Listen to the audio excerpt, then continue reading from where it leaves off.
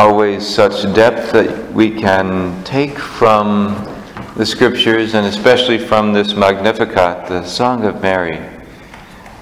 But what was going through my mind this morning was just this opening line, "My soul proclaims the greatness of the Lord." Or in another translation, "My soul magnifies the Lord."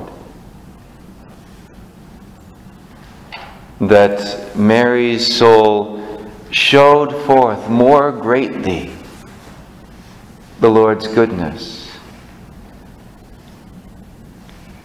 It makes me think about, as we're moving towards Christmas, do our souls magnify God? Do people see God more clearly through us? As they said at Morrison, you make a better door than a window.